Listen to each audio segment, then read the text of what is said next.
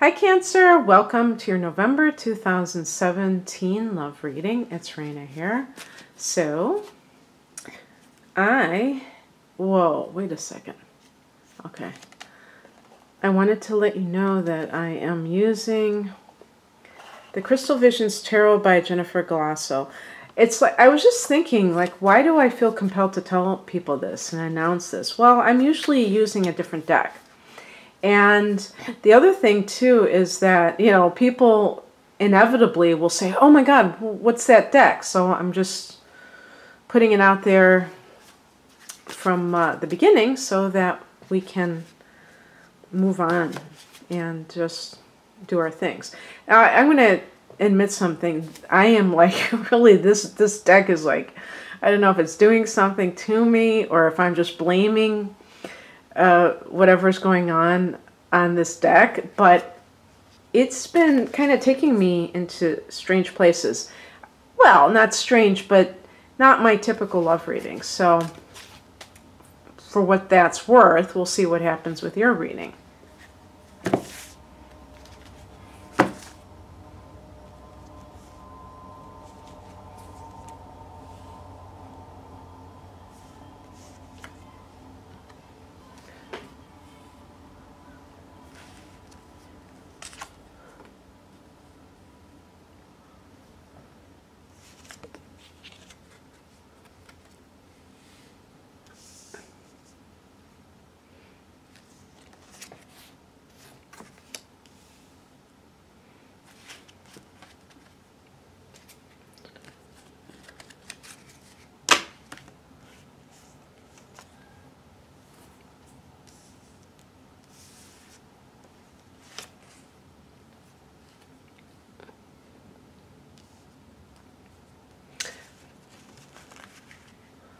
Oh, I definitely think that for some of you, you're going to have to make a choice between two different people. And there's even a situation that I think it's like you want to be with somebody who's a twin flame or a soulmate, and it's not happening. Usually I don't pick the challenge position first, but that was this card. This is the challenge position. The other thing about the Six of Cups is it can be talking about childhood. I actually think this is connected to Cancer. And I was just thinking about this today about Cancer, about getting trapped in the past and being so sentimental about things that you don't really see things as they really are. Like maybe you even glorify the past and you're choosing to see it in this exalted way that it never was really like.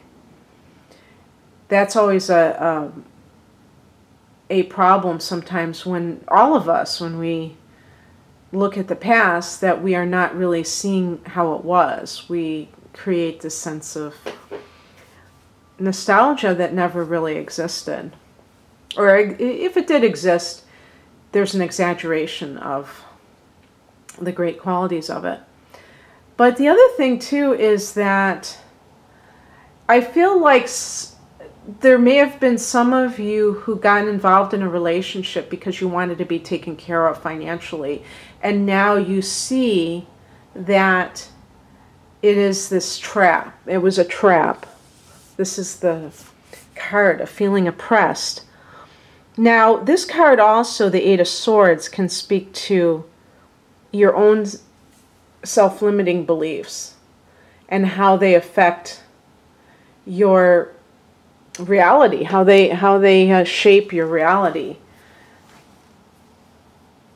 So in the past position, we have the Queen of Pentacles, and this is someone who is able to enjoy a comfortable life. With the Queen, you could even have a stay-at-home mother, someone who, and this would certainly apply to a lot of female Cancer people, that you maybe you wanted to stay home with your child and you met somebody who was going to allow you to, so you didn't have to divide your attention. And yet it wasn't what it was cut out to be. And the Eight of Swords in the present position indicates a sort of oppressive environment. But the focus card here is the Star card. So there's some kind of a sense of renewal and healing taking place, even in the midst of maybe some negative stuff happening. So typically when I see that card in a love reading, it may mean that you have met somebody who is more of your type of person, and maybe who has given you a new lease on life and given you that hope that there are relationships out there that can be positive and where there's an affinity for one another, that there's some kind of, the people are meshing. Because you may have lost that sense of feeling like you actually can find happiness within in a relationship.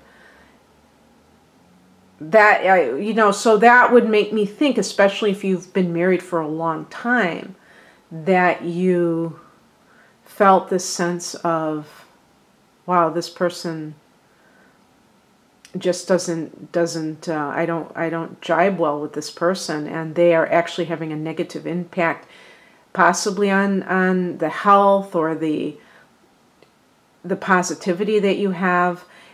Never underestimate the power of another person to drag you down. If you are, especially with a water sign, because you're very empathic and you're very impressionable and sensitive, you know, to the moods and attitudes of another person. So that may have happened, and it could have been with an earth sign, because we have as the higher message the Ace of Pentacles. And this is that new beginning. And with the Pentacles, it's a solid relationship. It's something, it's not like just kind of a fantasy relationship. It's something solid, and it could actually be with an earth sign, like a Virgo, like a Capricorn, that's your opposite sign, or a Taurus, possibly. And as I said, with the Six of Cups in the challenge position, there has to be this, there has to be some kind of a way that you can make peace with your past.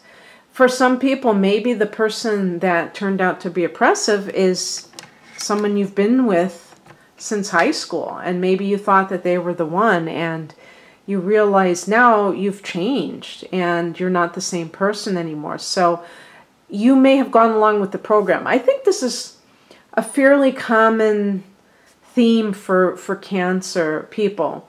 And I'm going to say especially women, but maybe that's not even fair. I'm just saying it in terms of like the social conditioning.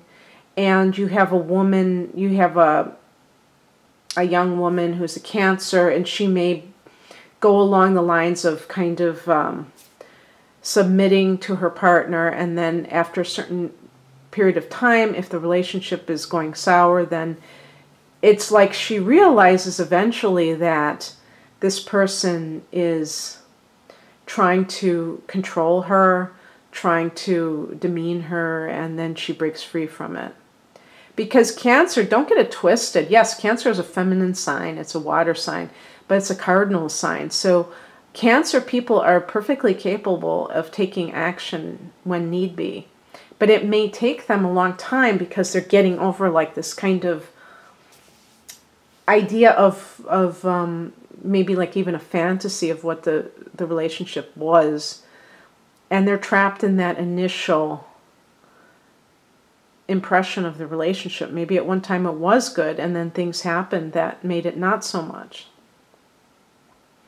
The other thing that the Six of Cups could be saying is that your soulmate is waiting for you, but there still is some stuff that has to be cleared out. Maybe it's within you, maybe it's the loose ends. I've been getting cards that seem to suggest that a lot of people are having major shifts, but they also are not ready to fully embrace the change because they still have old business to take care of.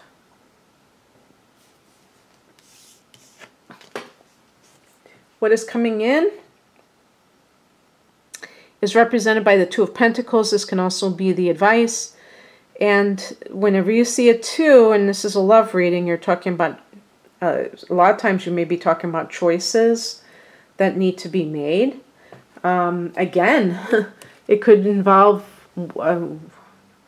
a certain sign and an earth sign that you're choosing between that and that. The other thing the Two of Pentacles relates to is about a juggling act.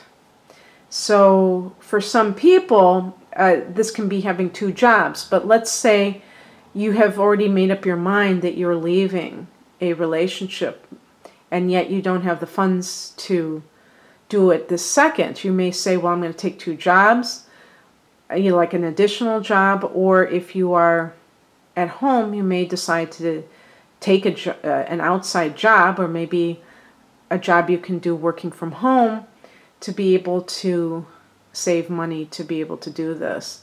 So it's about doing 2 things at once, like kind of juggling your life. It could be that you're very busy, or that you're going to be trying to make things happen for yourself during this period at the end of 2017. And the outcome, 3 of Pentacles. So let me see, because I think this is the first time I picked it for this new deck. And it's interesting that they show 2 people. Of course, the bird could be the 3rd individual. But Pentacles, of course, are related to the earth element and also the tangible things in life. So career, this can be teamwork in career. This can be even like conceiving a child, because it's number 3. So like in the major arcana, the number 3 card is the Empress, and that can deal with the mother archetype because it's a creation or creativity. But I think that for this as the outcome card, it's talking about a stable endeavor that has a future because of its stability. So again, it's got that Pentacles connection. It could be a future with an earth sign individual. And that may be the kind of person that you should have been with all along.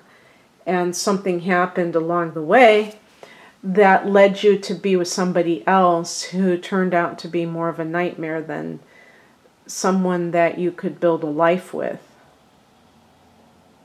And so the Star card is kind of since it's the overall focus, it's really showing that you may still be involved in an oppressive situation, but you see the light at the end of the tunnel. And you're able to, because you know that even if you're prevented now from being with that person who may be your soulmate, that it's kind of waiting in the wings for you. And all it's going to take is for you to take those next steps to make it happen. So, anyway, Cancer, I swear I don't live on a highway. You would never know that, would you? Hearing the background. I hope you enjoyed this. If you'd like a private reading, please click on the link below. Otherwise, have a great month. Bye.